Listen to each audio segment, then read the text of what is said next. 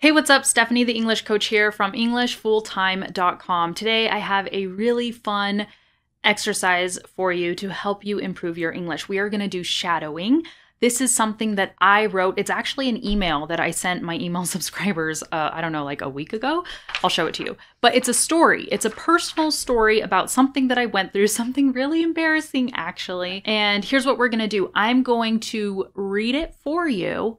And then you can actually go check a link in the description and download the story so you can follow along. And I'm going to include another link where you can listen to just the audio, because right now we're going to have the story audio mixed in with my YouTube video. And if you just want to analyze this story, then and just the audio, which I highly recommend, you can go download that. But what we're doing here is a shadowing exercise. We're going to help you practice your speaking, your pronunciation, reading out loud.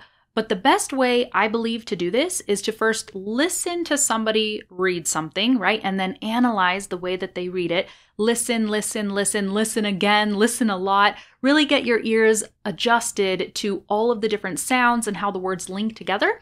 And then practice reading yourself. And when you practice, you want to try to match the way that the person read whatever they read. If you're doing the shadowing exercise the way it should be done, you want to match the intonation. You want to match the rhythm. You want your reading to sound as close to my reading as possible. Now, this is an exercise that my students have done so many times in all of my online courses.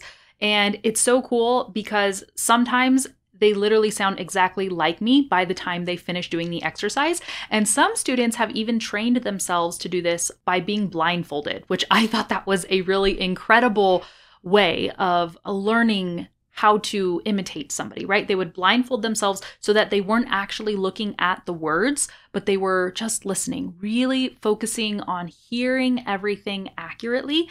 And when the students did that, oh my goodness, like the way they were able to read and recite whatever it was that we were studying, they sounded exactly like me. So anyways, I thought this would be really fun. It's kind of personal. It's different. We haven't tried something like this on my channel yet. So I guess just listen to the story first, and then you can download everything and get to work. Okay, so here we go. Remember, this is an email that I sent that now I'm using here as content for us to study. So it starts off like this.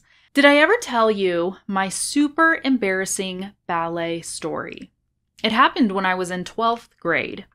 First of all, I don't know if you know this, but ballet is super difficult. Professionals make it look easy, but it takes years and years of training to get good. I guess I didn't know that when I was 17 years old though, because I thought I could totally skip Ballet 1 and jump to a Ballet 2 class, despite never having taken a single dance class in my life. In my mind, the idea of taking Ballet 1 with a bunch of children was boring and beneath me. I wanted something difficult. I wanted a challenge. So I asked the teacher if I could skip Ballet 1 and join the Ballet 2 class. Actually, I insisted. She, being the professional that she was, graciously obliged. Come to class on Monday with the Ballet 2 student, Stephanie, she said. You can give it a shot and we'll go from there. I was so excited. But then Monday came, and I will never forget the humiliation of trying to keep up with an advanced class that I was totally unprepared for. The music was too fast, my feet were too stiff, and my muscles were too weak. At that point, I didn't need the teacher or anyone else to tell me what was so readily apparent. I clearly was not ready for Ballet 2, and it was naive of me to ever think I could skip the fundamentals. I still cringe to this day when I remember that story, but I learned something I will never forget, and that's this. It doesn't matter how much of a hardworking overachiever you are. If you want to master a skill, you cannot skip the fundamentals.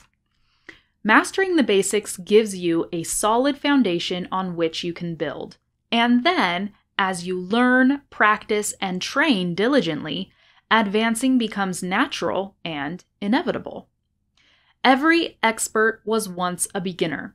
Every skilled craftsman was once an apprentice. Every great artist was once a novice. And yet, I often see so many English students wanting to practice fast connected speech in English when they still haven't mastered their vowel sounds in English, or the TH or the R. That's unwise and impractical because poor pronunciation strung together quickly in a sentence will simply result in spoken English that is difficult to decipher or simply unintelligible. So here's my advice. Take the time you need to completely master every sound of the English language according to the accent you aim to master. Once you achieve this, your English will shine with clarity and your eyes will beam with confidence. If you would like me to help you with this, go here to see what I have for you. Wishing you all the success in the world, Stephanie. This was an email actually that I wrote to promote one of our courses. This is my Amazing American Accent Sound Bank course where I go in depth into every single sound of my American accent. So if you're still struggling with sounds in English and you want to improve your pronunciation, this course would be great for you. But anyways, back to the email. This is the email. I hope you enjoyed this story. I hope you enjoyed hearing about my embarrassing ballet experience. That was actually a really crazy experience because I really did think that I was such a hard worker and I would be able to do it, So I begged and asked that teacher, can I please skip the ballet 1 class, go to ballet 2? Like, I wanted something hard. I wanted something difficult. And she was so nice. And so just like, okay. And sometimes it takes going through an experience to learn. Like, you won't always learn just if somebody tells you the truth. Sometimes you actually have to go through an experience to learn yourself. And that's exactly what happened to me. When I did the ballet 2 class, I was like, whoa, I do not belong here. And it also gave me so much respect for people who do ballet and dance and all kinds of things that I had never done before. Like, people that are good at something, they make it look easy, but that doesn't mean that it is easy. And that also doesn't mean that they didn't put hours and hours and hours and years of hard work and effort, blood, sweat, and tears into what they have done, right? When you see somebody make something look easy, that is how you know they are really good at it. Okay, so anyways, here's what you can do. Again, go to the link in the description. Download this document so you can read it, so you can study the vocabulary. And then I'm also going to attach a file where you can listen, an audio file where you can listen to the story. And then I want you to practice listening and reading out loud yourself.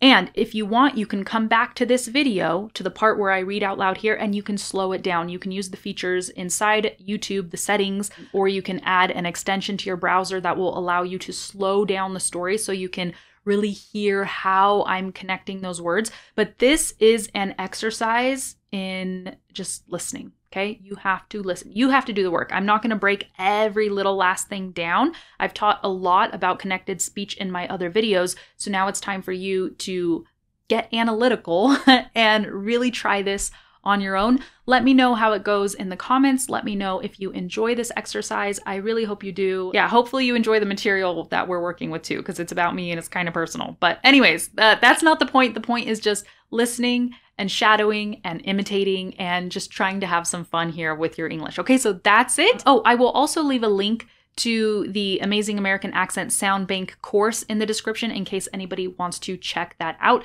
And of course, if you have any questions about it or anything, you can always email me or just hit me up in the comments. I will talk to you later. Take care. Bye.